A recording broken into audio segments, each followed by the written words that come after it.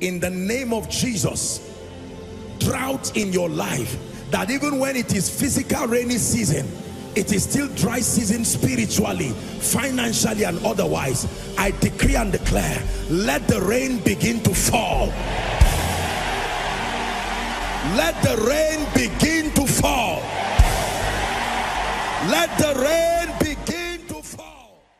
You're welcome to another spirit-filled message on Christocentric Message. If you're new to this channel, I would entreat you to hit on that subscribe button and then to like this video. As well, I would want you to share this message across, because we believe that as this message is coming forth, it's going to bless you. Graces are going to be imparted unto you, and then God is going to visit your home. Thank you for watching. Stay blessed. Hallelujah. Praise the name of the Lord. The mysteries of the kingdom in Job chapter 38 and verse 33. Job 38 and verse 33. Very, very powerful scripture. It says, knowest thou the ordinances, 38, 33, 3. Job 38 and verse 33. It says, knowest thou the ordinances of heaven? Canst thou establish the dominion in the earth thereof? Can you give us NIV? NIV or any other modern version? NIV is preferable. It says, do you know the laws of the universe? Can you set up God's dominion using those laws over the earth? So things do not just happen. Results do not just happen. They are at the mercy of the mysteries that we have access to. May God open our eyes in the name of Jesus. Hallelujah. Number two, the second way that doors open in this kingdom is by a very deep mystery that the Bible calls knocking. Doors open in this kingdom by knocking. I wish I had the time to deal with the subject of knocking, but knocking here talks about obtaining help from men through mercy and favor. When you knock a door, it means you do not have the keys to open it, but you believe that at the other side of the door is a man who has the power to open it for you. So knocking brings you to a point where you must understand the ministry of men. Are we together? The Bible says the heaven of heavens belong to the Lord, but the earth has he given to the children of men. You may have heard me say, if God says yes and a man says no, your yes will remain in the realm of the spirit. It takes both the spirit and the bride to say come, not the spirit alone. This is the world of men, and if God does not grant you access to the hearts of men, you will live a defeated life, even though a believer. Say amen, please. You must know how to knock. The Bible says in Matthew chapter 7 from verse 7 and 8, please give it to us. Matthew 7, it says, ask and it shall be given you, seek and you shall find, knock, it says, and it shall be open. You're not the one who will open it, but it shall be open unto you. Then it says for everyone. Now I love this scripture. There are blessings in the Bible that are limited to a few people. For instance, the Bible will say he gave unto some. But when it has to do with the possibilities that come from knocking, it says for everyone. Everyone. For everyone that asketh receiveth, and he that seeketh findeth. And then it says to him that knocketh it shall be opened. To him that knocketh it shall be opened. Hallelujah. Praise the name of the Lord. So when we knock, the Bible tells us that doors are open. In fact, in Revelations, I believe chapter 3 and verse 20, the Bible even tells us that Jesus himself stands at the door. Your heart is guarded by a door, and the Bible says he knocks, even though he's creator, because he's given you the right of free will. He would not barge into your heart. He would have to stand and knock. And he says, if any man hear my voice and opens that door, I will come in. You can, as powerful as he is, he's at the mercy of your agreeing to open the door. Remember Jesus in Luke's synoptic account, I believe, of the subject of asking, he gave a very interesting story, and he said how that there was a gentleman who came and knocked on the door of his friend and said, friend, please give me 3 loaves. Another friend has come and, you know, I'm insufficient. And the friend said, no, please leave. It's already late. I'm with my children. We're already sleeping.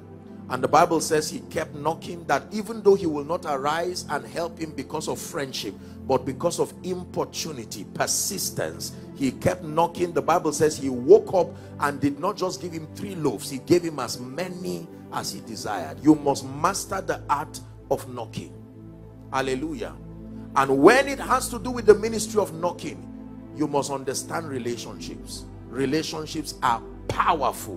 One relationship can close a door that may take you your lifetime struggling to open. Are we together?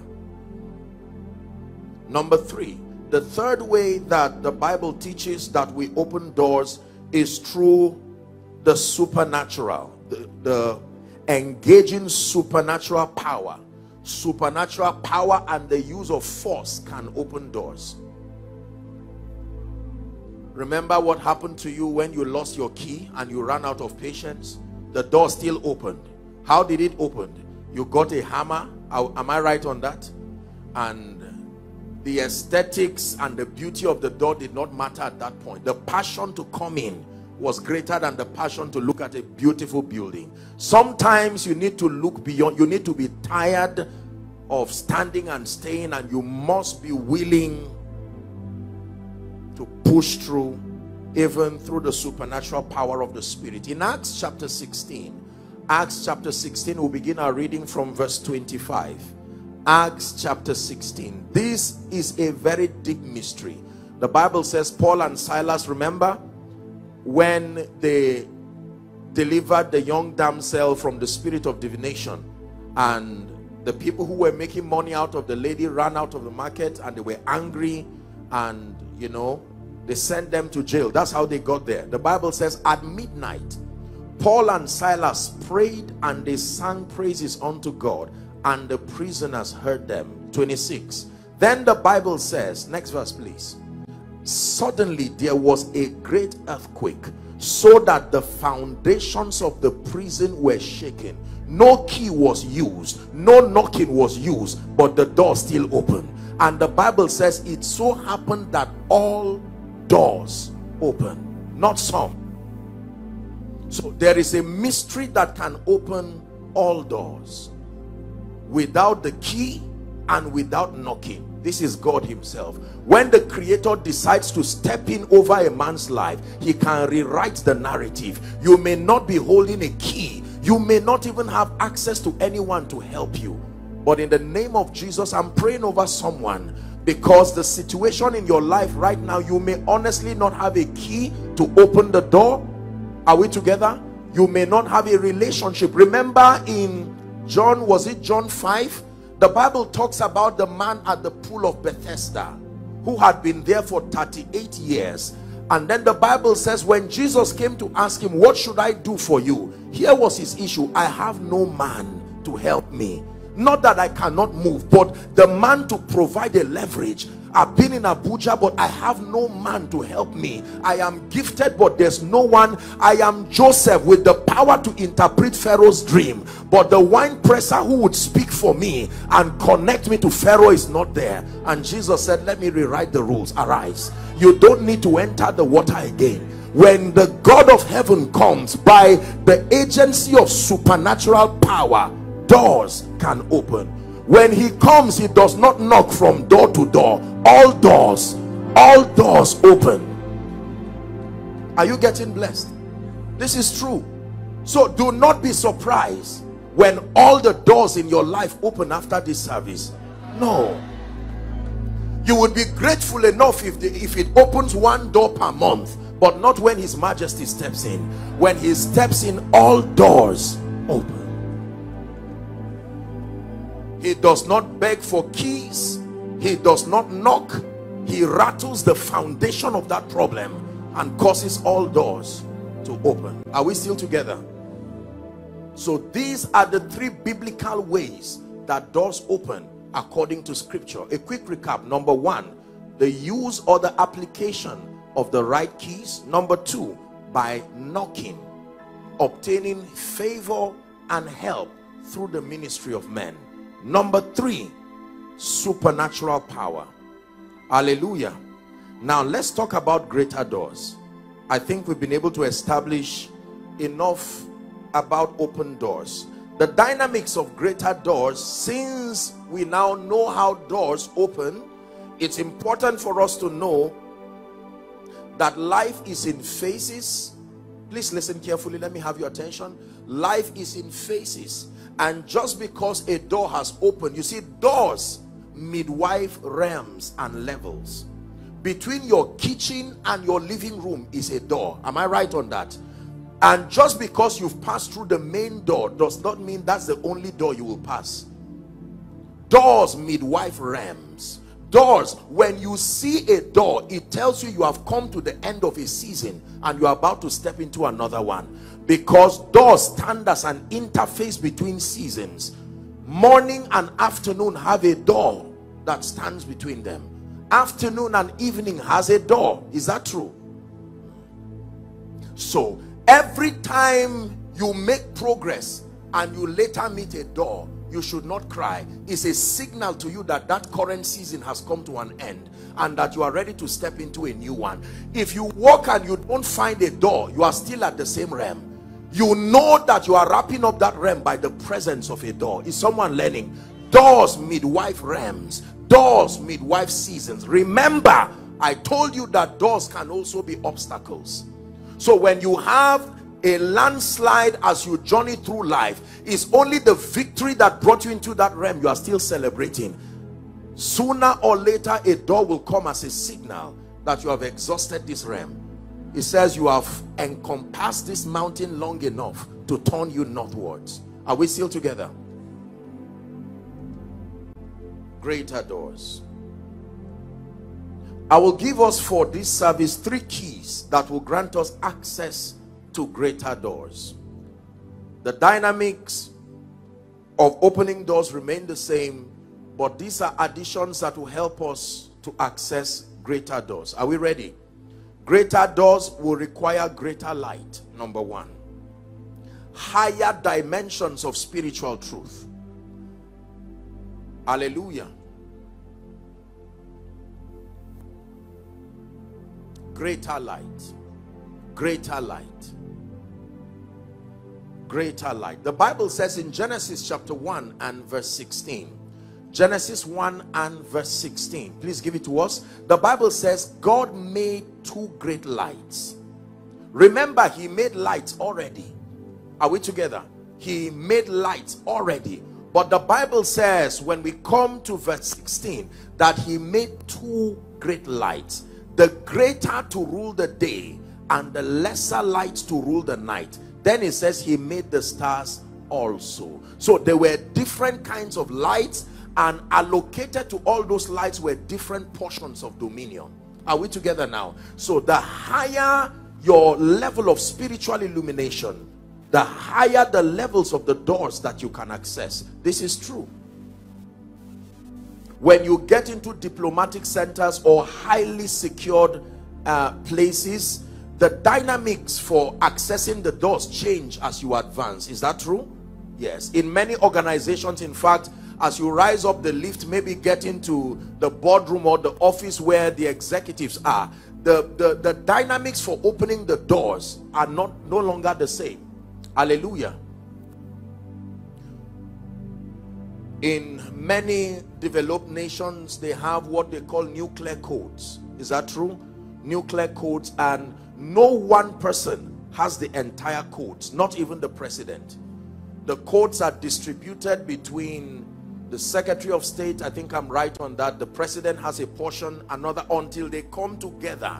No one person has it all, because that will be putting a nation at the risk of one man's emotions. Hallelujah. That is because it is a sensitive, they are releasing something that can wipe out nations in a moment. So the higher you rise in life and destiny, you will need access to greater light. Listen to me. Our possibilities in the kingdom don't just happen because of the keys we have. it also happens because of the extent of light and knowledge. The Bible says, arise, shine, Isaiah 60 and verse 1, for your light is come. It says, and the glory of the Lord is risen upon thee. Verse 2 says, for darkness shall cover the earth, and gross darkness, it says, the people. But the Lord shall arise upon you, and his glory shall be seen upon you. I love verse 3. Please look at it carefully and let's read in concert. Ready? 1, 2, read. Gentiles shall come. Please stop. Gentiles shall come to. If you have light, the only audience you can command are the Gentiles. But if it's the presence of the kings that you want, the Bible says the kings will not come just to light, they will come to the brightness of your rising. So if you find out that you've been dealing with Gentiles alone, or ordinary people for want of word, do not blame them. It is what you have that is attracting them. There is a kind of illumination that calls the attention of kings. The Bible tells us that when Solomon became king, all the other neighboring kings kept coming to him because of, you know, his dominion. But there was a woman from Ethiopia who refused to come. She sat back and kept watching. But as his glory continued to excel, it compelled that woman called the Queen of Sheba, and she got up and she came by herself. And Bible history would tell us that for 6 months she was around the temple of Solomon. When she saw the dexterity of his temple, it said that there were 2 lions by every step. Can you imagine that even the spoons of the palace were overlaid with pure gold, even the gold of Ophir? The Bible says when she saw everything, she had no breath in her again. Solomon for you. Kings only come to the brightness of your rising. Whether as a businessman, as a man of God, you do not attract the attention of kings, giving them what they can have alternative for. You have to be exceptional and distinguished enough to call the attention of kings. Is someone hearing this morning? Please shout a loud amen.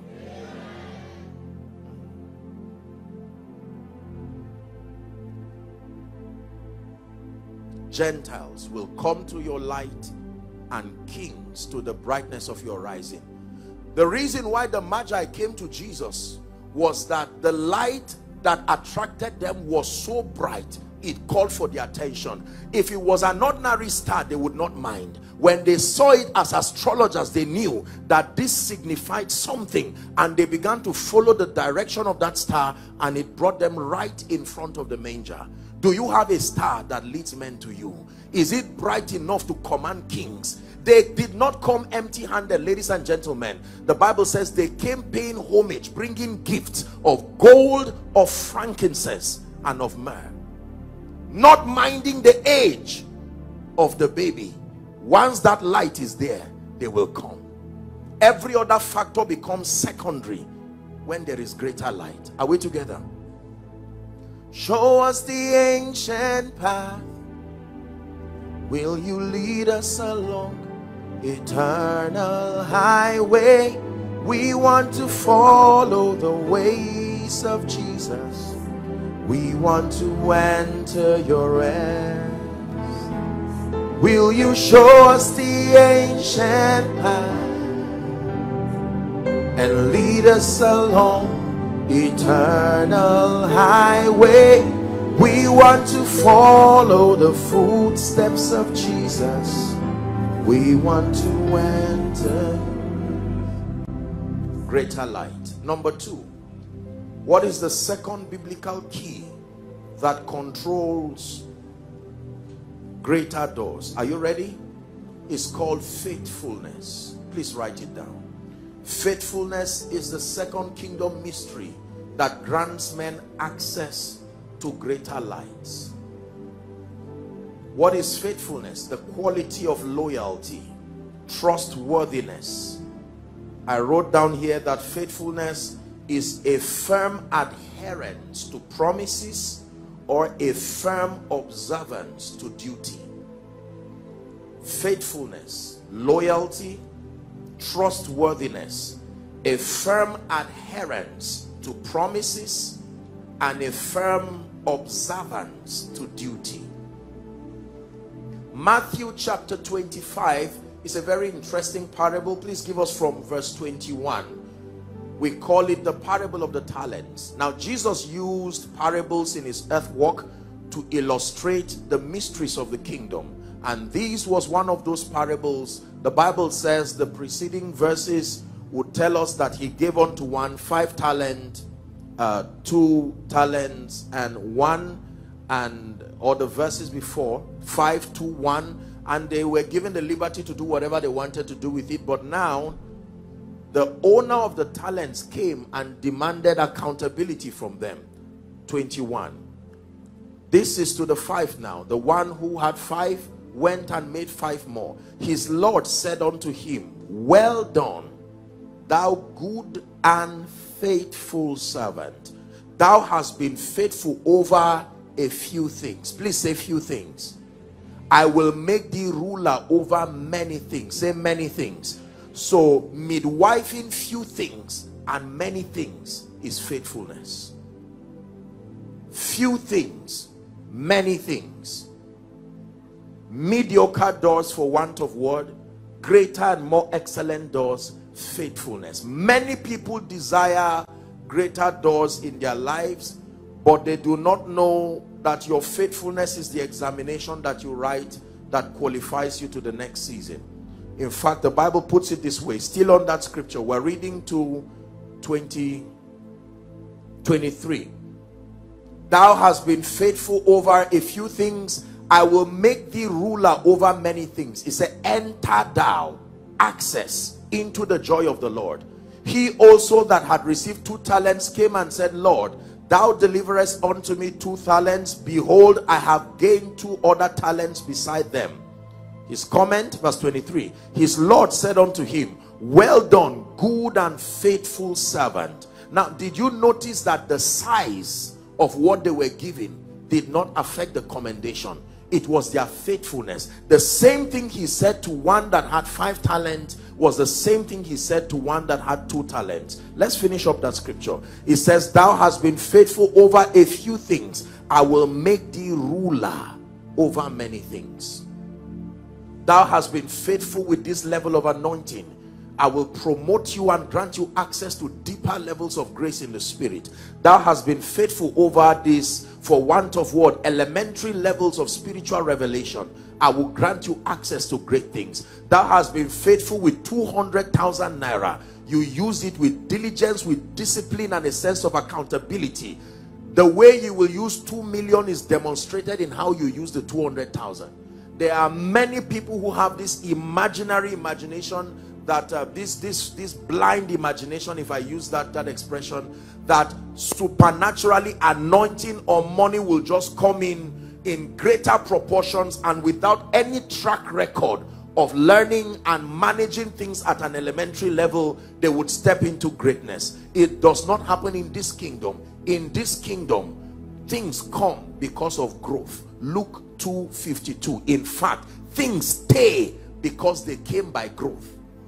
Anything that did not come by growth does not stand a chance of longevity.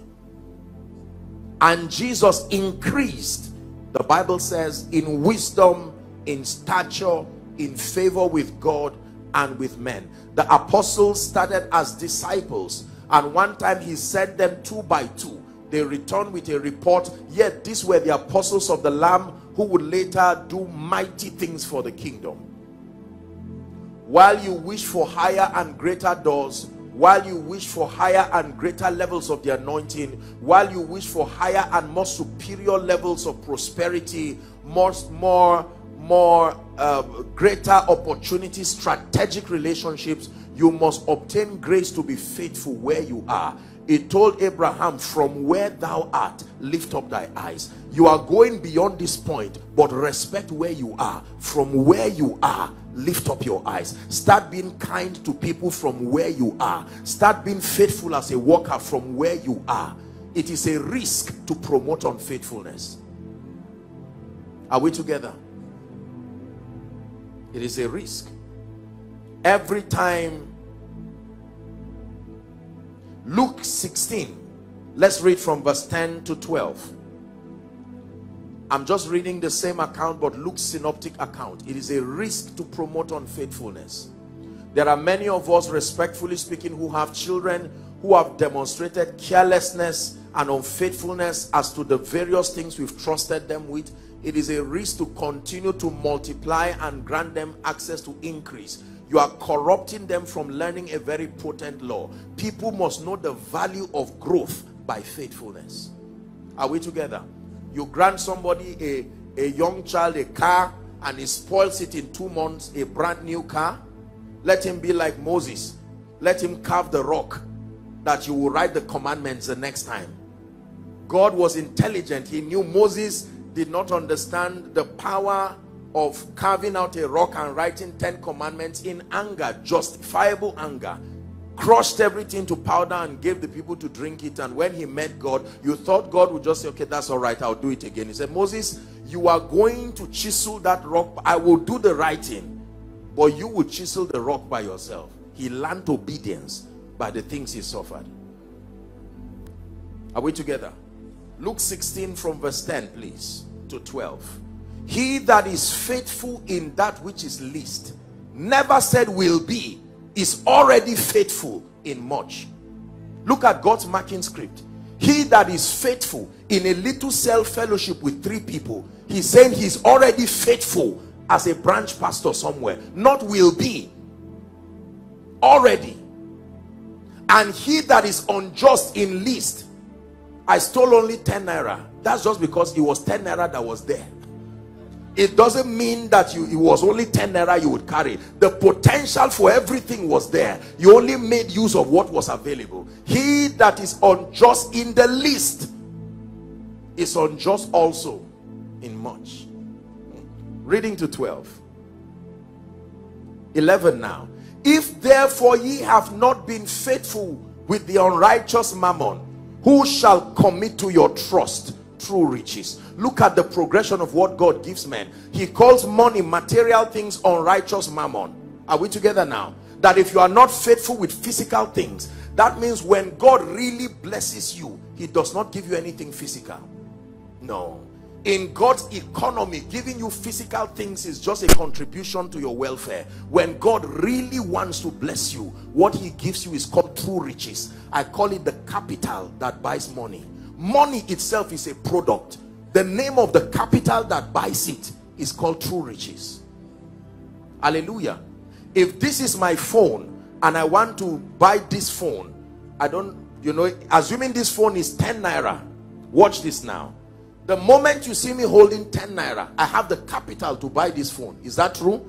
Now that 10 naira I'm holding, or $10, is also a product. There is a capital that buys it. The name of that capital is called true riches, and there are 7 of them. This is not what I'm teaching. One of them is the anointing of the Holy Spirit. Another is wisdom. Another is favor. These are the true riches in the kingdom. The currencies that buy money. Every time you do not have anything physical, just know that you are poor in the spirit. It is because the capital to purchase those realities are not there. This is already a word of deliverance for someone. Why is my pocket empty? Your pocket is innocent. Nothing entered inside.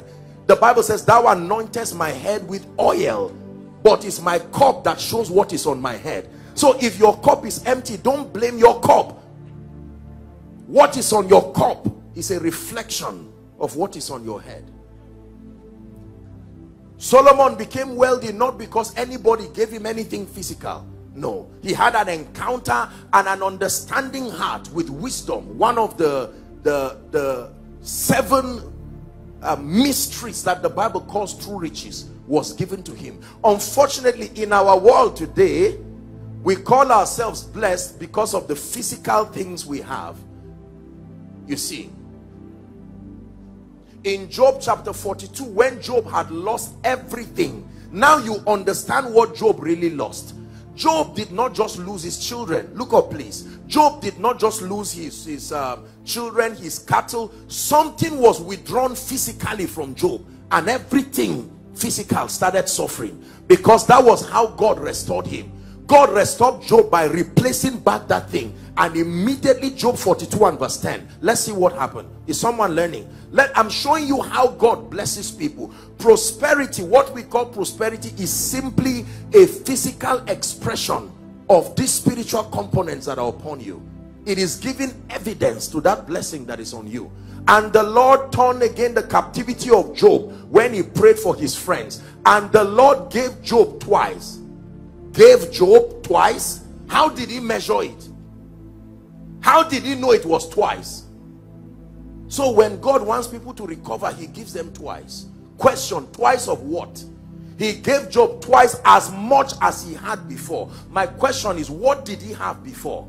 Don't think he was talking about cattle here. Next verse. I just want to show you something. I hope I'm not wasting your time.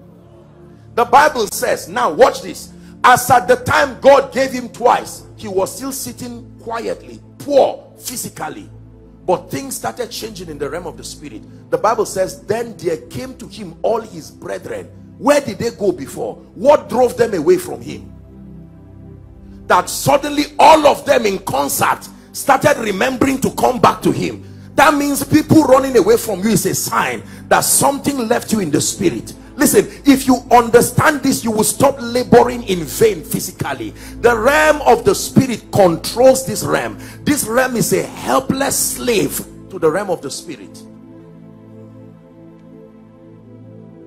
And all that has been of his acquaintance before. So if you were to ask why all of them like Job, you would say he's a rich man. No, there was something God gave him that attracted people physically to him. That was what Satan was fighting for. He said, take that thing away from him and he will curse you to your face. Now the Bible says they did eat bread with him in his house, and they bemoaned him and comforted him over all the evil that the Lord had brought upon him. Read verse 12. This is the physical expression of the twice. He said, no, let's go back to 11. I want to finish something that the 11. The Bible says, I wish we can finish up. There's still an expression on 11. The Bible says, and all of them gave him a piece of money. Hallelujah. They brought a piece of money and gave to him. The realm of the spirit controls this physical realm. Because God gave Job twice, his wife had twice. Everything was multiplying in twos because of what came on him. Faithfulness. Hallelujah. So when God wants to bless a man, he may not give you a car, may not give you this. When Abraham was sorting all his children, the Bible records that to the children that he had with his concubines, he gave gifts. Is that true? But to Abraham, to Isaac, he gave him everything he had. Read your Bible, you will see it there. When it came for, to sort out the people, to all the children, I'm sure he gave cattle, he gave gold, he gave other things. But he now called Isaac. He said, come, I'm not going to give you anything physical, but I will give you everything I have. Kneel down. And he spoke over his life. Why, for God's sake, will Esau cry as an adult? He had value, he had skill, he was a hunter. It was by his hunting skill that he came. So what was it about the blessing that he said is nothing left? How did they measure these things in the spirit, that an adult will be crying because words were not spoken? There is something we do not understand. I pray in the name of Jesus that in this morning service, God will open someone's eyes to see that what you really need is not the job. I'm not downplaying it. What you really need is not the business connection. There are elements in the spirit that need to align themselves. If that happens, I guarantee you, except the laws falter, but physically speaking, you will watch life being played like a chess before you. Then you will know that the realm of the spirit truly controls the physical realm. Do you believe this? Apostle, people don't like me. Don't blame them. Blame what is making their spirit reject you. It's true. Because there was something that came upon Daniel that even the lions loved him. When an animal loves a man, it's not normal. I'm not talking of dog, a wild animal, hungry wild animal, and then you enter their den. Not that they met you somewhere where they are trained them. There's no record of those animals being trained. They were hungry and they were angry. So it's not when the economy is harsh, remember the lion's den. When the economy looks hard, remember the lion's den. That when men say there is a casting down, on the strength of the mysteries that you have surrounded yourself with, true riches they are called. So the Bible says, if you are unfaithful, in fact, let me get back. This is what we're talking about. If you are unfaithful, if you ever clap for yourself because you looked at your bank account and you saw 5 or 10 or 100 or 1 billion, congratulations, but that is a risk. It's one thing for your money to be safe, it's another thing for the bank to be safe. They are two different things. Are we together now?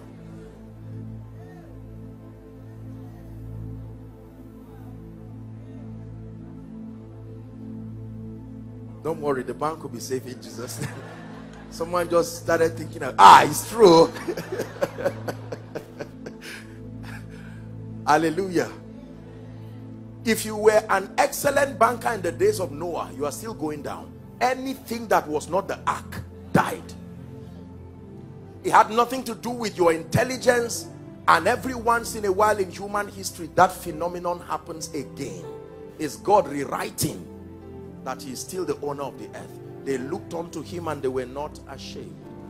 What kind of ark is it that will have all the animals in the world coming?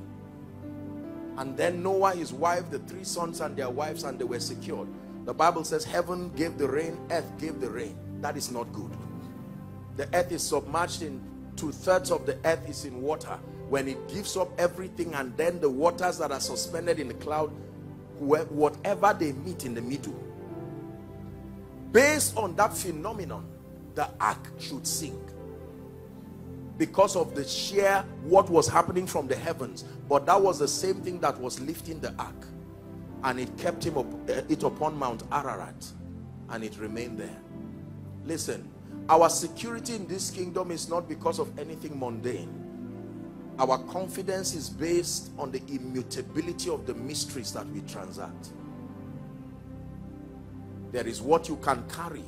And as we prepare to wrap up this service, one of the things I believe by the grace of God, even celebrating the wonderful things that God has done in Rogic, if there is any prayer you need to pray for this morning, is among the many things that you receive, God, place something on my head.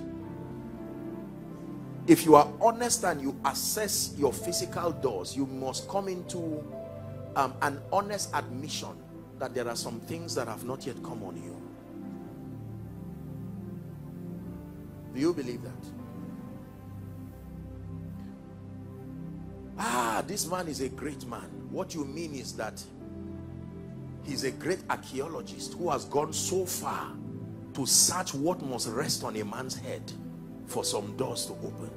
And I'm telling you, one of the mysteries is faithfulness. For someone, God is telling you, the door you desire to be opened is there. It's in prophecy that it will be open for you, but you need to be faithful. Being unfaithful now with whatever you have a little business and you so disrespect that business, and all you are looking at is, oh, my classmates, my colleagues are now dealing in the billions. You will not get there.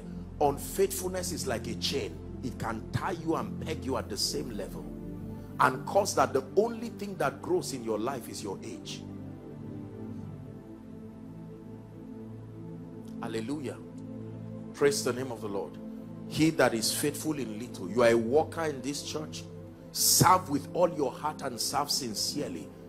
Most ministries that I know, the people who later become leaders are people who started not even knowing they will be leaders, but they serve with their heart. They serve with their all. If your job is to clean this stage, do it sincerely with all your heart. Clean the stage as if you were cleaning it for the president of some nation to come, because it is from that pulpit that the King of Kings will be speaking to the people. No eye service, no pretense, and the God who sees you in secret. Are we together now? Run away from people who attain greatness without a track record of service. They are dangerous. There is something they do not know. There is something not captured in their growth equation that will eventually destroy what they now celebrate. Are we together? Yes. I believe in speed. I pray speed for people. But we need to be careful what we call speed. Because there are many people, you will be learning that not every open door is anointed.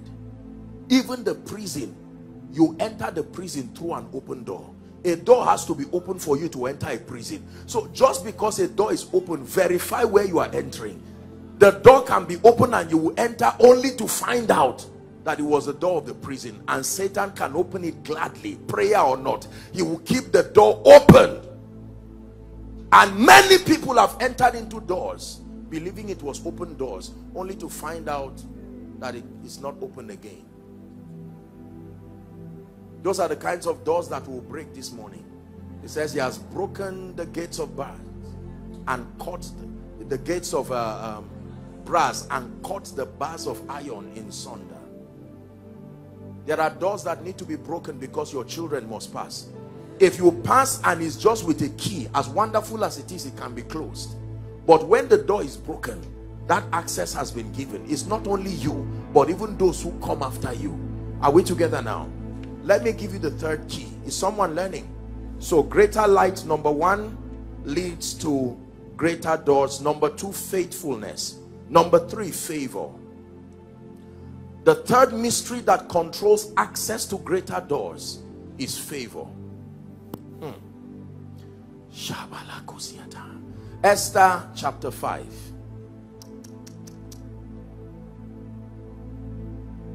Honestly, this is a subject that I understand though. Just listen to me. Believe me. I'm sorry for sounding arrogant, but just trust me. I understand this thing because I search for it. Honestly, I understand the dynamics of favor. Esther chapter 5. Give us from verse 1. Now it came to pass on the third day that Esther put on her royal apparel and stood in the inner court of the king's house. Now you understand the story. The background story is that it was discovered that Haman was plotting to annihilate the Jews, and Esther was going to, seek favor from the king. And ethically in those days, if the king did not invite her to his inner chamber, if she came there on her own, the price was death. Are we together now? So she needed favor to access that kind of door. She had access to the palace, but not the inner chamber of the king. Are we together? So let's finish up. The Bible says, over the king's house, and the king sat upon his royal throne in the royal house over against the gate of the house. Let's read on verse 2. And it came, and it was so, when the king saw Esther the queen standing in the court, that she obtained favor in his sight. And the king held out to Esther the golden scepter that was in his hand. So Esther drew near and touched the top of the scepter. The factor, favor. Then the king said unto her, please listen. Kings don't talk like this. This man is certainly under the influence of something. Are we together now? What will thou, Queen Esther? What is thy request? It shall be given to thee, to the half of the kingdom. If you have a king that talks like this, you should be afraid as citizens in that nation that he can give a woman without any counsel half of the kingdom. That is how favor can work upon men. Favor can make men behave as though they were under a spell. This is a king. Kings were not stupid people in those days. Imagine if Esther looked at him and said, all right, truly give me half of the kingdom. Let me give my people. There were two kings that talked like this in the Bible. One was Ahasuerus, the other was Herod. Remember? Up to half of my kingdom. Then verse 4 now, Esther answered, if it seem good to the king, let the king and Haman come this day unto a banquet that I have prepared for him. The king said, cause Haman to make haste, that he may do as Esther has said. So the king and Haman came to the banquet that Esther had prepared. Verse 6. It says, and the king said to Esther at the banquet of the wine, what again is your petition? Can you imagine? I told you, if it happens only once, it's not favor.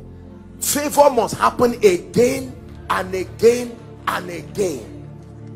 There's a difference between breakthrough and favor. Now the king is saying, I still feel there is something in your heart. That kind of risk you took coming into the inner chamber cannot just be for a banquet. What is it that you want? Up to half of my kingdom. He repeated it again.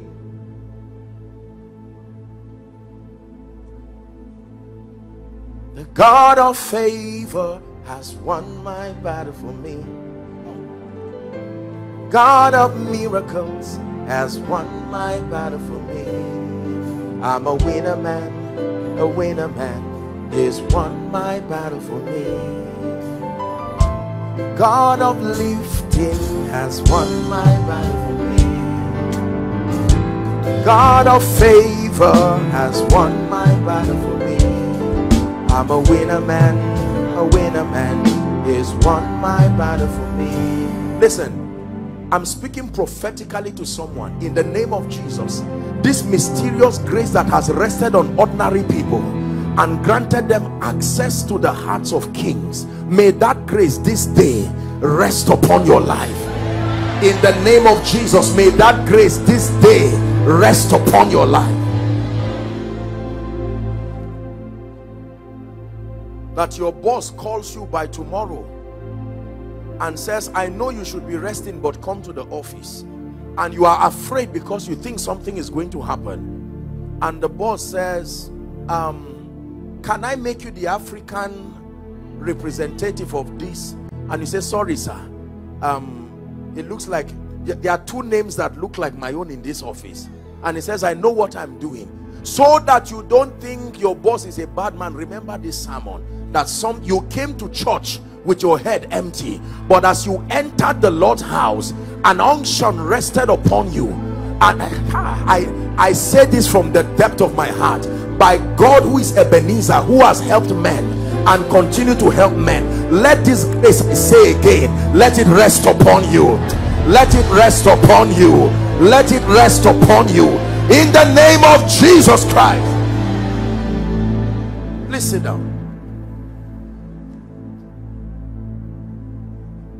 Every land, dominion, territorial dominion is at the instance of favor. Cities have gates, territories have gates. Psalm 44 and verse 3, they got not the land in possession by their own sword, neither did their arm save them. Please give it to us. They got not the land in possession by their own sword, neither did their own arm save them, but thy right hand and thy arm, the light of thy countenance, because thou hadst a favor over them. Exodus chapter 3 and verse 21, and I will give these people favor in the sight of the Egyptians, and it shall come to pass that when ye shall go, ye shall not go empty.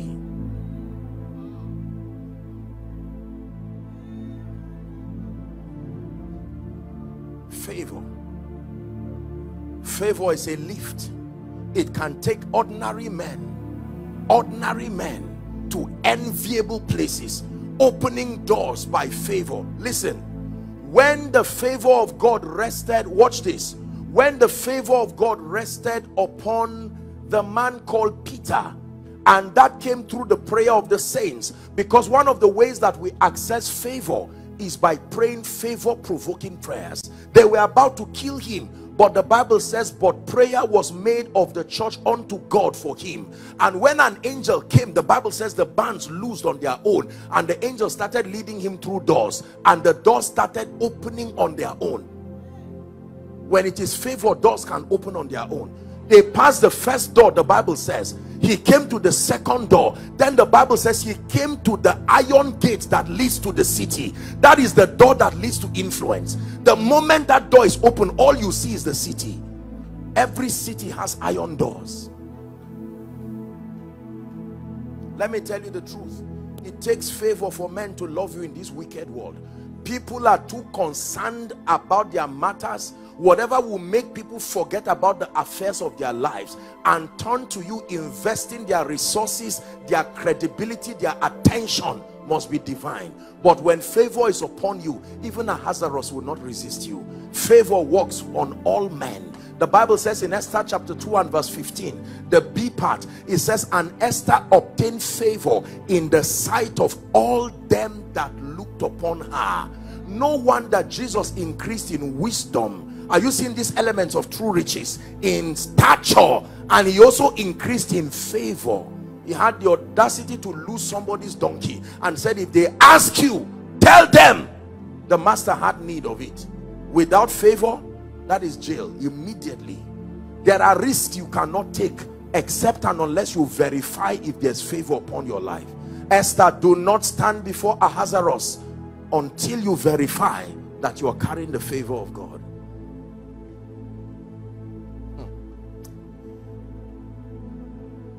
There's no time to begin to tell you stories of God's faithfulness credited to his manifest favor. But I can tell you, if you speak to Apostle Goodheart and Pastor Bimbo and several leaders here, they will tell you that many strides in their lives are directly credited to the favor of God. I hope you know there are two dimensions to favor. There is favor with God. There is favor with men. You need both. That's why the Bible teaches both. Favor with men grants you access to the doors here in the cosmos. I don't know how people live without the favor of God. I sincerely do not know how people live without the favor of God. Proverbs 13:15. Good understanding, the Bible says, procureth favor.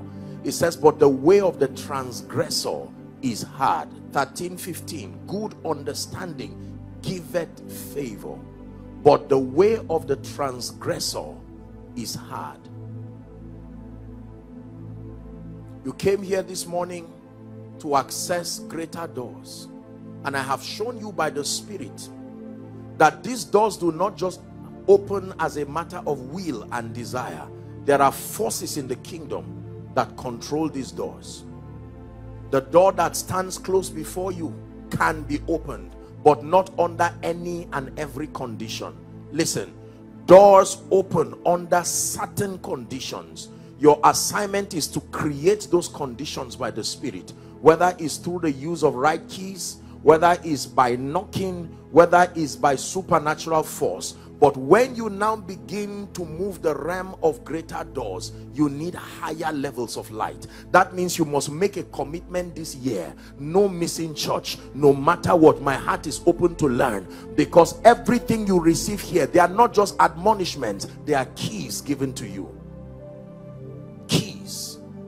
That by the end of this year, you will hold these mysteries like a bunch of keys, like chariots. And you stand before several doors and you just keep swinging them open because of higher light. And then faithfulness. Faithfulness. From where you are, be faithful. Faithfulness. And then of course, number 3, favor. This grace must come on you in the name of Jesus Christ. In the name of Jesus Christ. The only way I can describe favor is a sad description, but is how a charm works. You know how someone would tie something or swallow something, all this labor that people go through, and then you find people behaving to them in a certain way. I'm not supposed to bless you, but why am I thinking about you? No, people don't just think about you, they are made to think about you. Otherwise, Mordecai would have been rewarded immediately. What was responsible for the forgetfulness of Mordecai? What was responsible for the forgetfulness of Joseph? That the wine presser said, I remember my wrong. That means it's wrong to forget good people. But there is a spirit that is responsible for forgetfulness. Like many people have forgotten you. You have been part of the lives of many people. and right now they cannot even remember you. When it's time to enjoy the spoils, the Bible says the person who watched over the instrument while you went for war and the person who brought back the good, together they have a stake in the share. Why have you been forgotten? Rejection is a mystery that can be explained in scripture. It says, where thou hast been forsaken, so that no man will pass through you, I will make you an eternal excellency and a joy of many generations. Hallelujah. Where your life becomes Beulah and Hephzibah, a delight. He spoke about his son. He said, my son, the smell of my son is like a field that the Lord has blessed.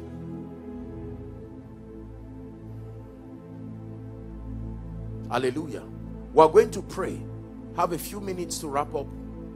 And I'm going to allow you to pray and cry to the Lord, maybe for the next 1 or 2 minutes. I'd like you to just imagine that you are alone with Jesus in this auditorium, and you are going to cry your heart. Lord, here at this conference, there are doors that I need to access. There are levels, there are realms. The presence of the door that stands before you is a sign that you are wrapping up a season. For some of you, is spiritually speaking, there are seasons that are coming to an end. Some of you, financially speaking, there are seasons that are coming to an end. Even as a nation, this election is a door, you see, that leads to another season. We are going to pray wherever you are. I want you to, I leave you to your maker for the next 1 or 2 minutes. Please cry your heart. Let it be from the depth of your heart, no distraction. Cry to the God of heaven.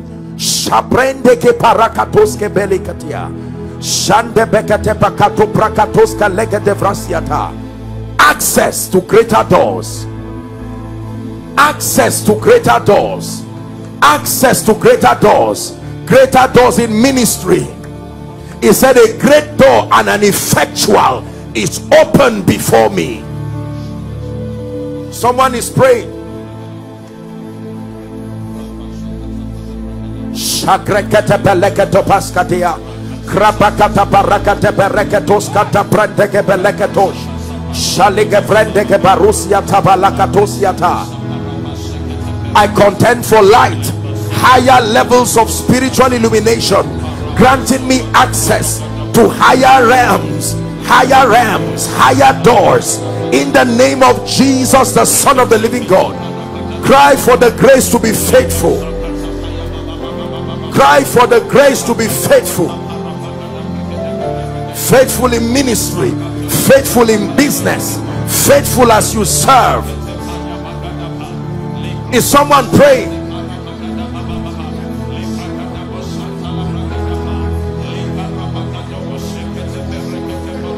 Cast away the spirit of rebellion. Cast away the spirit of unfaithfulness.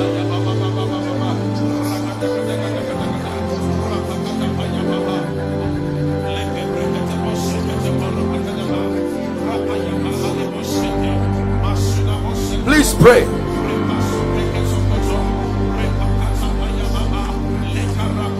Ruach Elohim, Ruach Elohim, Ruach Elohim. Keep praying. Ruach Elohim, Ruach Elohim, Ruach Elohim. Fill this place. Ala shalagada barakosiada. Ruach Elohim, Ruach Elohim, Ruach Elohim, Ruach Elohim, Ruach Elohim, Ruach Elohim. Fill this place. Elohim Adonai,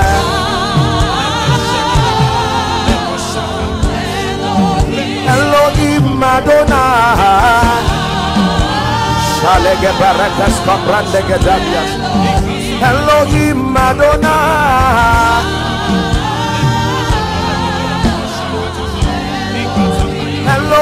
Madonna.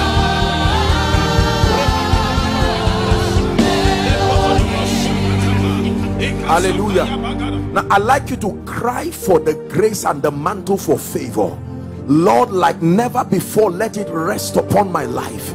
Mention your children, mention your spouse, mention your business, your ministry by name, and declare that this grace for favor, like a garment, let it rest upon you. Lift your voice and pray. Please pray. Favor can come upon men. They can have access to this true riches called favor.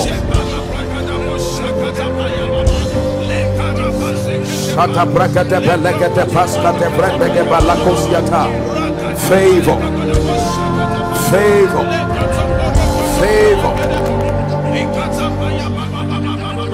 favor after the order of Esther, favor after the order of Nehemiah the cupbearer.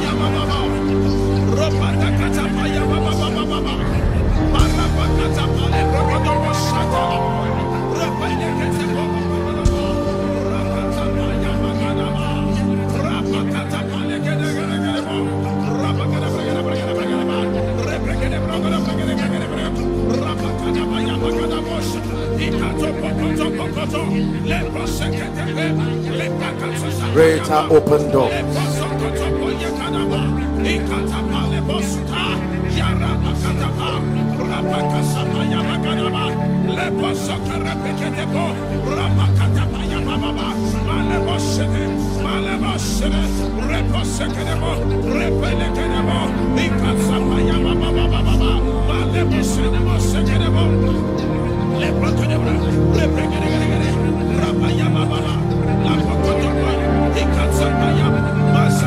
Let doors be open. Let doors be open. Let doors be open for the next level of kingdom influence. Let doors be open in the name of Jesus. For in Jesus' mighty name we pray. Listen, the manifestation of the anointing and the gifts of the Spirit are also controlled by doors. You can be a prophet, an apostle, a pastor, but according to Ezekiel 47, the Bible talks about a river that came from the east side of the temple. Please, I want you to listen. And that he measured 1,000 cubits. These are exact dimensions. And the river came and it was to my feet. He would have stopped there. The river was already flowing. But he measured 1,000 cubits again, and it was to my knees. And he measured 1,000 cubits the third time, and it was to my loins. The fourth, he said, was an overflowing river. There are realms in the spirit.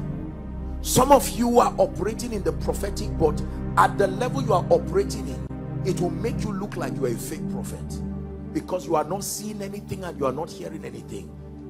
There's need for greater doors to be opened. There are some of you, there are dimensions of kingdom wealth that God wants to trust you.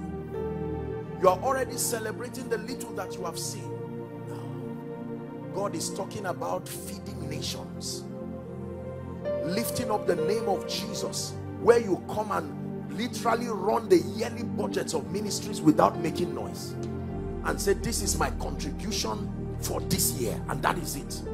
Cry yet saying, thus saith the Lord, my cities through prosperity shall be spread abroad, and I shall yet comfort Zion. Hallelujah. We're talking about being trusted. These are not realms of wealth that comes by transaction. No, these are realms of wealth by fraternity with spirits. There are different levels of wealth. There is wealth that comes by transacting value for predefined prices. You call that business. There are levels of wealth that comes as appreciation for freely dispensing value. But we are talking about these mysterious dimensions of wealth. The by this time tomorrow order of wealth. The order of wealth that Satan proposed to Jesus. Bow to me and I will give you. That one is not sell a product. You bow and you are given. There are many people who God is trusting in this end time, not for making noise and jumping up and down and causing a nuisance to society. No, his last treasurer disappointed him. He's still looking for treasurers. Since his last treasurer disappointed him, he's still looking for treasurers. For someone, you came to church this morning and I'm speaking to you prophetically. Just jumping, I am a kingdom financier, is wonderful, but it doesn't work that way. There are realms beyond realms of transaction. You bow to spirits and were given the keys of nations.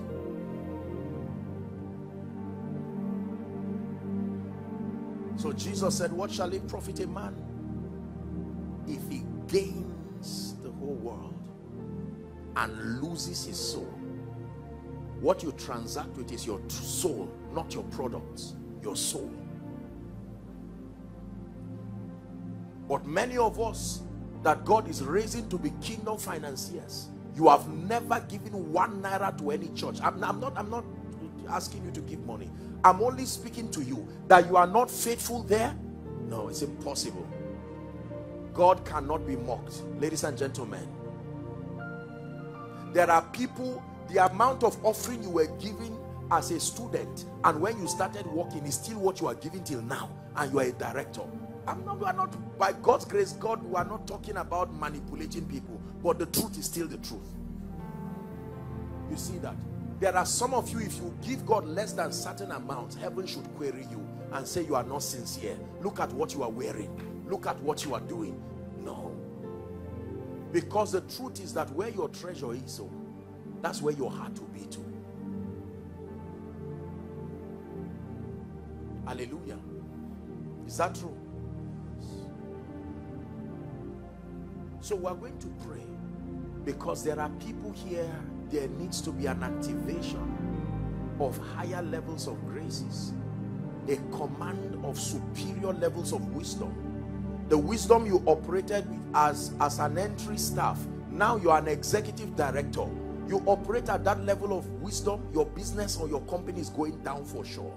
You will need access to the eyes and the ears of the Spirit.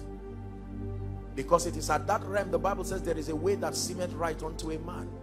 It says, but the end thereof are the ways of death. Dangerous things don't appear dangerous. It's later in the journey you will see.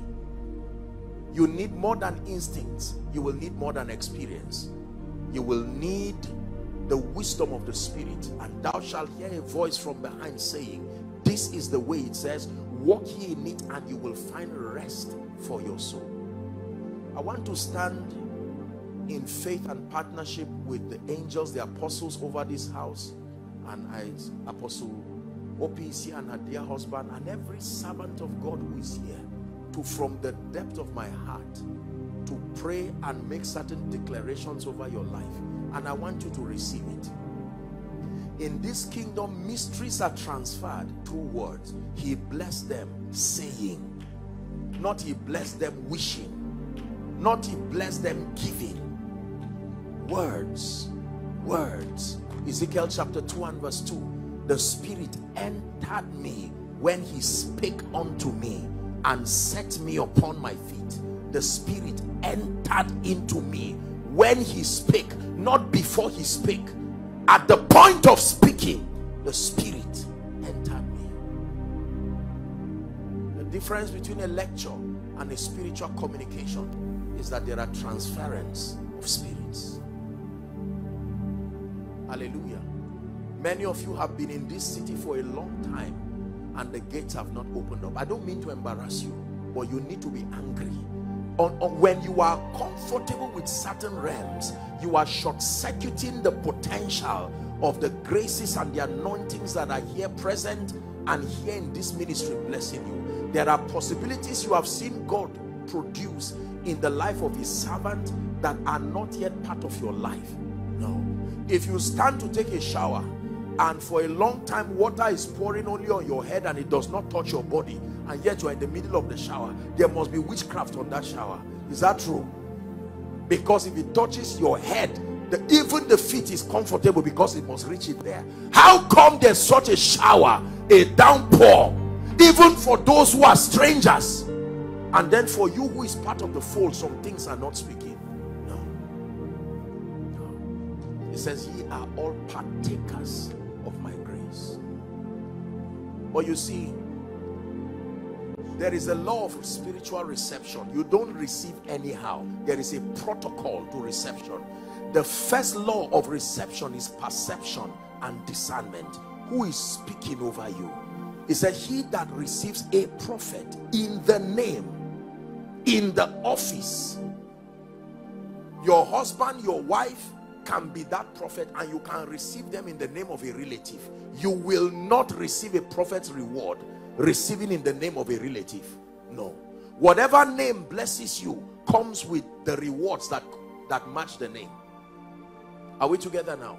Yes. He said, blessed is he who comes in the name of our God. He that receives a righteous man in the name of a righteous man shall receive a righteous man's reward. You must receive. Most times, you see, I hate to teach this, but people have manipulated members with this and tried to make themselves look like superhuman for nothing. This is not what we are teaching. But I submit to you, you will never receive from people once your perception is this ordinary person, that it does not work. No, it doesn't work. It's against the law of transference. There must be that spiritual potential difference. And without all contradiction, the Bible says, the lesser is not the weaker. The lesser is the one who is in need of that higher grace. When Jesus, even though he was the Word, he had to submit to the ministry of John the Baptist to be ordained into ministry. If not, even as the Word, his heavens were closed and that door did not open. It took his understanding the protocol of the anointing. Jesus, as the Word, walked under a closed heaven for 30 years. Not even his being the Word opened his heavens. When his heavens opened, in 3.5 years, he was done. Speed comes when doors open. You're a businessman here, please listen, because a lot of business people believe men of God don't know what they are saying. They just believe that all we do is preach. You may not be right. Trust me. Ezra chapter 6 and verse 14. We're about to pray. Ezra 6:14. Let's read together. 1, 2, read.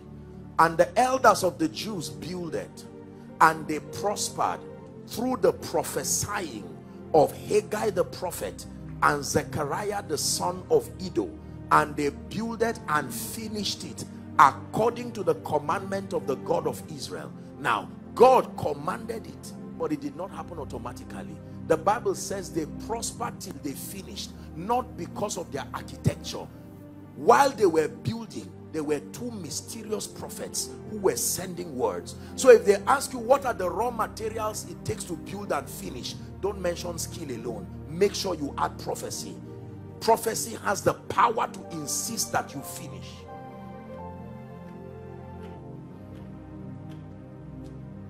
You finish. Some of you have started things that will never seem to finish, but God wants to grant you the finisher's anointing. Champions finish. They don't just start, they finish.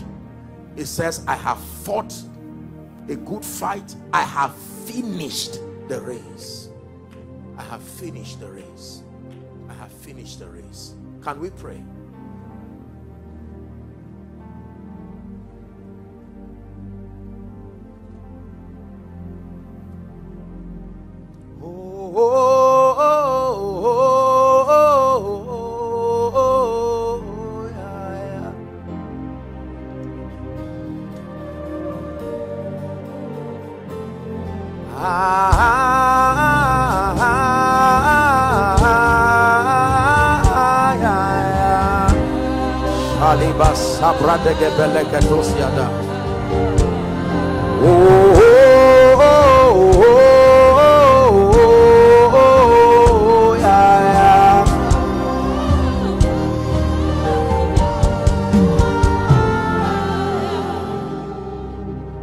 Let me start by declaring the grace for favor. Mysterious in its working. can open the hearts of men and cause them to treat you favorably. The proof of favor is not money. No, the proof of favor is access to the hearts of men. Because when you have access to the hearts of men, you have access to their resources, you have access to the credibility and everything that they represent. I stretch my hands in the name of Jesus, standing upon the graces that are here present, and I speak over someone. I don't know where you are. You came to church this morning crying for the manifestation of the favor of God in your life. In the name of Jesus, the Son of the living God, the one who gave gifts to men after he ascended from on high, I declare, let favor rest upon you. Let favor rest upon you. Let favor rest upon you. Let favor rest upon you. In business, let it rest on you. In your home, let it rest on you. In ministry, let it rest on you. In the mighty name of Jesus Christ. Favor. Now I want to declare over doors. The Bible says that some doors can be demonic. A great door and an effectual is open before me. It says, and many are the adversaries. There are doors that you don't need keys, because they are not metallic objects. They are spirits that have decided to stand as an impedance to your life, your ministry, and your business. For such doors, it says, if you shall say to this mountain, not be open, be lifted and thrown into the sea, get out of my way, to be thrown into the sea. I want to declare over someone that every spirit that has been assigned, assigned over your life, assigned over your ministry, it says, I desire to come to you, even I, Paul, once and again, but Satan hindered us. We declare in the name of Jesus, that spirit is banished from your life. That demonic influence is banished from your life by the power of the Holy Ghost, and in the name of Jesus Christ. Doors. When he stood before the tomb of Lazarus, even though he had been dead for 3 days, he told the men, roll away the stone. So it is men that roll the stone. Jesus performs the resurrection, calling out from one realm to another, but rolling away the stone and losing the man is the responsibility of men. I want to call the men that will be used by God to roll away any stone, stones of shame, stones of reproach. There are men who must be called by God. In the name of Jesus, I decree and declare, every stone that must be rolled away for resurrection, a coming out from the dead to life, to happen in your life, I command that you enjoy their ministry now. You enjoy their ministry now. You enjoy their ministry now. And when he called forth Lazarus, the Bible says Lazarus came out, but he was bound hand and feet. When a man comes out, resurrection has happened. He left the door of death to life, but he still cannot be effective, because when your hands are bound, no productivity. When your legs are bound, no movement.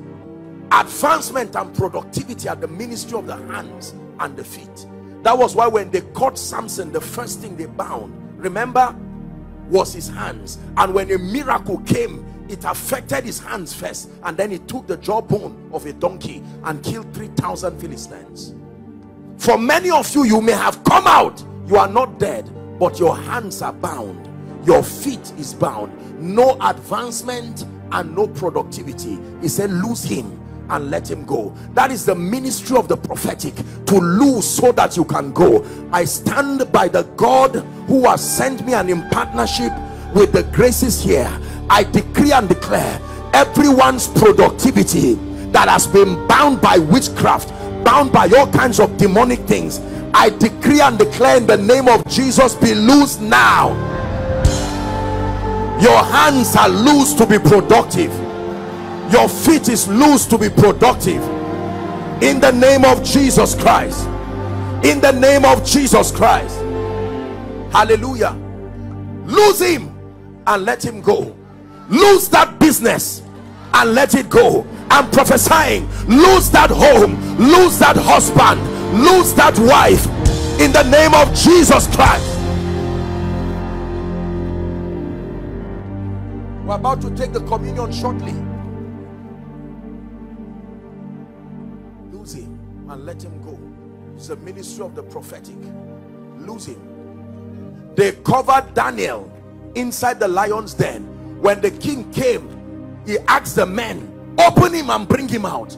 It takes men to help men come out of certain dungeons, and the king sent for Joseph and they brought him out of his dungeon. Not God, the king. There are kings that need to send for you to leave some doors and enter some doors. I speak over the north, the south, the east and the west of this nation and this city. In the name of Jesus, everyone who represents a captain of industry, everyone who sits upon any position of influence that must send for you, I command, enjoy their ministry right now.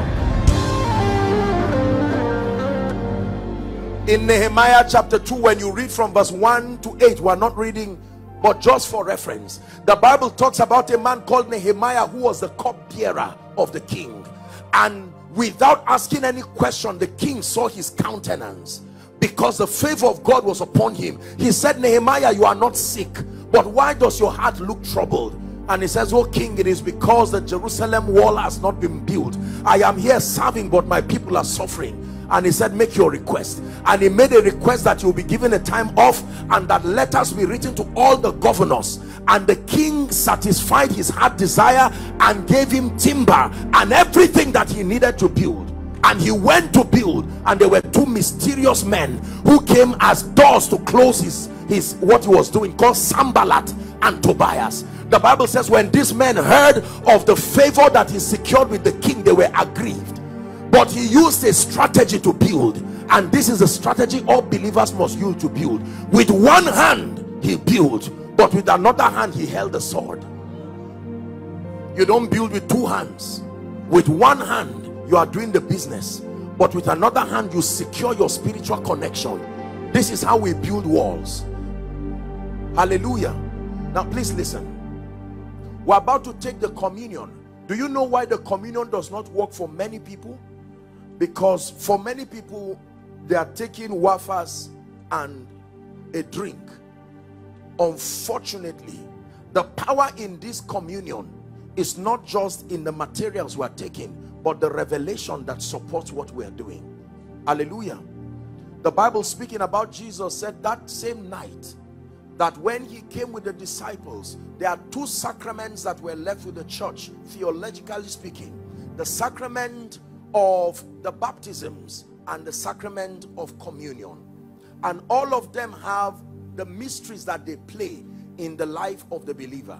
Hallelujah. While if the communion will go around, we can go ahead, sir. Okay, so we'll distribute it now, and then we're going to pray. Listen, Paul was speaking to the church in Corinth, and Paul made reference, even though he was not there, by revelation it was given to him, how that same night, the Bible says, Jesus took bread and he broke it and said, take, eat, this is my body. He didn't say this is like my body. He says, take, eat, this is my body. In theology we call it the doctrine of interpenetration. This is the mystery by which two entities become one. That is the same thing that happens even in marriage, that two people who are separate become one, recognized in the spirit. Are we together? And then he took of the blood and he says, this is my blood of the New Testament. And he says, do this as often as you will in remembrance. So if you do it as often and you don't remember, the remembrance bring to memory. What is the significance of the communion? Now, theologically speaking, according to Ephesians 1:2-3, the implication of our being in Christ, there are three prophetic implications. Number one is our oneness.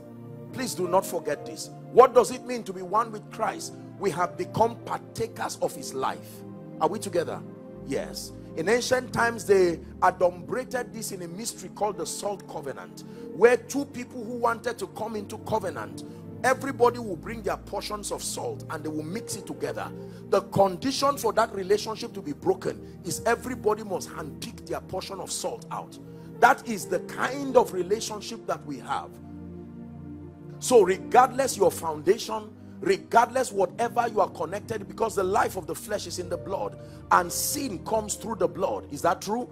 And every curses and everything comes through the blood. But right now, he that is joined to Christ, the Bible declares, is one spirit. So the first revelation of the communion is that you are reenacting in remembrance and by this mystery your oneness with Christ. Ephesians 6:10 Amplified says, it says, finally, brethren, be strong in the Lord. The Amplified rendition says, draw your strength from your unity with him, your oneness with him. There is an implication to your being one with Christ. Number two is your positional advantage. The Bible lets us know that he that cometh from above is above all. And Paul was mentoring the church in Ephesus. He says we've been exalted with Christ and we've been made to sit far above thrones, dominions. Is that true? And every name that is named, not only in this world but even in that which is to come. Number three, he said, I am the vine and ye are the branches. Is that true? And because you are connected to me, he said, every branch that does not bear fruit, my Father will prune so that it will bear fruit. That means fruitfulness and productivity results. John chapter 15 and verse 8, he says, herein is our Father glorified, that he bear much fruit, so shall you be my disciples. Verse 16 says, you have not chosen me, but I have chosen you and ordained you that you should go and bear fruit, and that your fruit should remain. Lasting fruit as a result of your oneness. So we're taking this communion, reenacting the mystery of the bread of Jesus and the body. Listen, he said, I am the bread that came from heaven. Your fathers ate the mannas and they were no more, but that he called himself the living bread. And then, because the life of the flesh is in the blood, if we partake of his blood, and then we have his life in truth. He that does not eat of my flesh and does not take of my blood, he said, is not part of me. As we take this, I want you to expect every sickness in your body that is not of Christ, everything that Jesus paid for, you have a right to claim it, even through the mystery of the communion. Is that true? And then the revelation of your exalted position. I'm exalted above and beyond the situations that make me cry. Above, seated with Christ, not standing waiting to be seated. We are seated already. Hallelujah. So Father, we thank you for this mystery here at Rogic. We thank you for the honor of partaking in your body and the bread. And we declare by the power of the Holy Spirit that as we take of the bread, in Jesus' name we declare that the mystery of your body, we are members of this body. And the Bible says, for not discerning the body, some are weak, some are sick, and some do sleep. We have discerned your body. Therefore, Lord, we declare that weakness, sickness, and untimely death is far from our life. In the name of Jesus. We can now take the bread.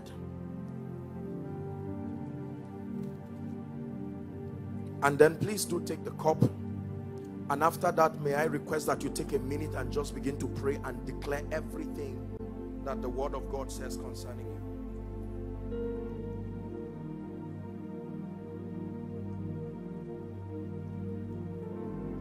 Someone pray for 1 minute. Begin to declare. I discern the Lord's body in the name of Jesus by the mystery of the bread and the mystery of the cup. Satan, you have no power over me.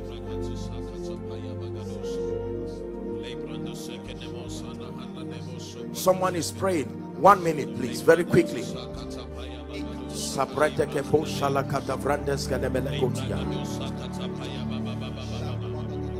Called out of every tribe and every tongue and every nation, disconnected from the limitations of ancestry by the blood, disconnected from yokes, all the limitations that come through the limitations of bloodline, out of my life by the power of the Holy Spirit.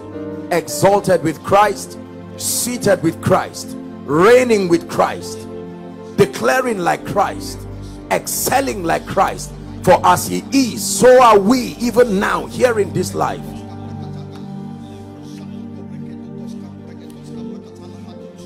Are you praying? No untimely death. 2023, hear my voice. Someone is declaring, in the name of Jesus, because he lives, I live. I reject untimely death. I reject sickness. My organs function perfectly from the crown of my head to the sole of my feet, in the name of Jesus Christ. Closed doors open, greater doors open, access to favor, access to wisdom. The life of God is at work in me by the power of the Holy Ghost. No enchantment, no divination thrives over my life.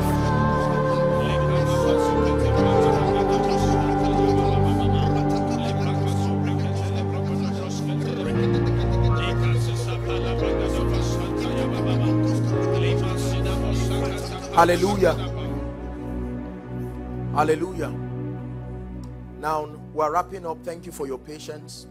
Listen to me. We just took the communion, but I believe in the power of life.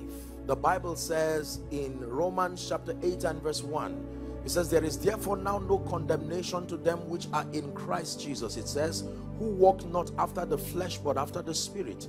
It says, for the law of the Spirit of life in Christ Jesus hath set me free from the law of sin and death. There are people who came to church today, and two categories in one. I'd like to make that call. You're here and you're saying, Apostle, I came for this conference, and whilst hearing you speak, the Holy Ghost began to convict me as touching my relationship with Jesus Christ. This is a kingdom that functions on relationship. Relationship is the basis for everything in this kingdom. And you are saying, I want to make my ways right. Probably you were invited. And there are those who are saying, Apostle, I love Jesus, but as it is right now, my life has gone haywire. I need a restoration. I need to rededicate my life. I'm going to make an altar call. There has to be someone here who wants to make it right with Jesus. And I don't want you to sit down waiting for someone to be the first to come. You need to make this decision. As I make this call, I want you to quickly come and stand right in front of me. I lead you to pray, and then we're done. I begin my counting now. I'll count 1 to 5. Wherever you are saying, Apostle, I truly want to make it right with Jesus. Now, you can sit back and pretend like everything is all right, or you can respond to the nudging of the Spirit and say, this is the moment. Now begin to come. Begin to come. There's someone here who needs to make it right with Jesus, whether you are at the back. And then for those following online, by the way, you are following online and you are saying, I need to make this right with Jesus. This is an opportunity. I'm going to lead you to pray. Are there any persons? Please make your way gallantly right now to the front, because I want to pray with you. This life that I have is the life of God in me. This life that I have, come, is the life of this life that I have is the life of Christ in me. This life that I have. Are you still coming? Is there someone still coming? Come and join him very quickly. So way, so way, so way, so way, so way, so way. Let's sing it one more time. This life that I have is the life of Christ in me. This life that I have is the life of God. This life that I have is the life of Christ in me. This life is the life. So way, so way,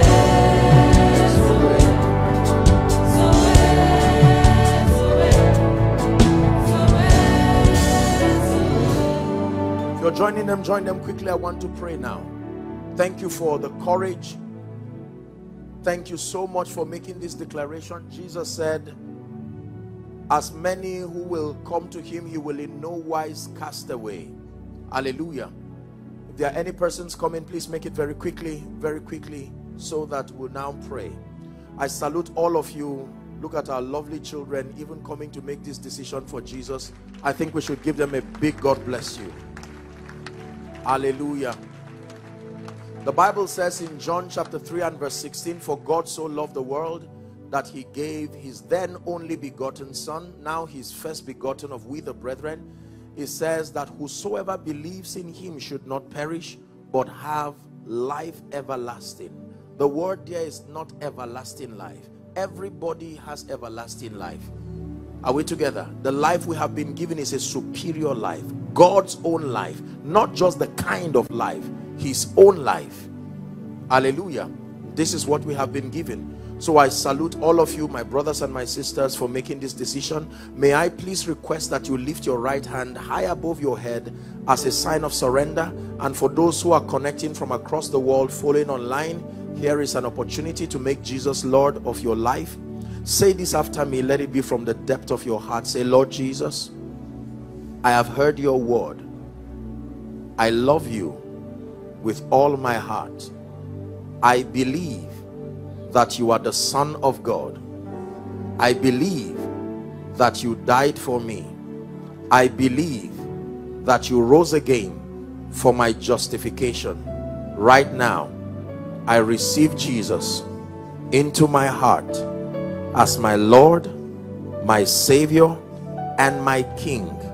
I declare that the power of sin, Satan, hell, and the grave is broken over my life. From tonight and forever, I am a child of God, washed by the blood of the Lamb. Amen. Keep your hands lifted. Father, thank you for these precious ones. The Bible declares that as many who will come to you, you will in no wise cast away. I thank you for honoring their declarations of faith, and by the authority of scripture, I declare your sins forgiven. I call you bona fide recipients of the life of God. In the name of Jesus, I commend you to the ministry of the Holy Spirit and the word of God, that you be grounded and established in righteousness. And I declare that the power of sin, Satan, hell, and the grave is broken over your life. We call you the righteousness of God.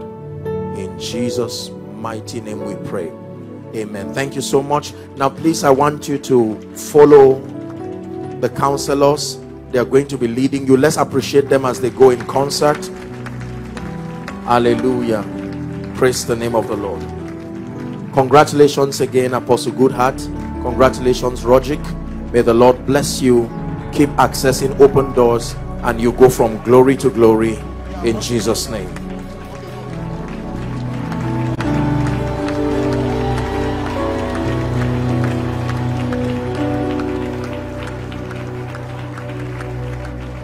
Keep clapping for Jesus.